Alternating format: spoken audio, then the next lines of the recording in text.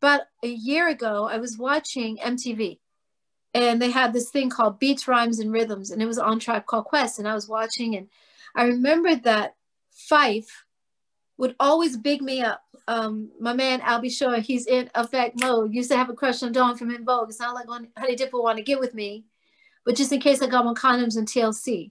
He was my man.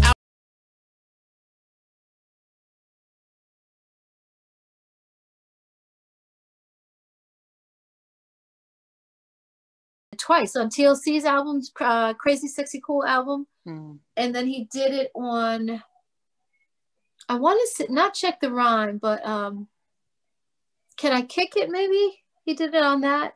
Anyway, it was a Tribe Called Quest song, and he did it on that one first, and then he did it on Crazy Sexy Cool album. And so him and I had a conversation on, it was Twitter. We had a conversation on Twitter before he passed away.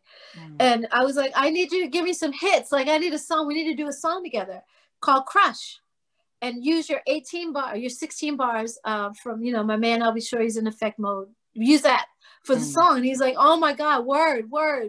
So I'm going to get you some tracks. But he was too sick, and he never got me the tracks. So when he passed away, I left him a message on Twitter. And I said, I know you're gone. Trust me when I say that you'll never be forgotten. We love you. We love the work that you did. Now you're at peace. And I said, I'm going to do that song called, Crush in your name. And I'm going to dedicate it to you, because you always had me in mind whenever you did a little piece of a song. And I appreciate you for that. I love you for that.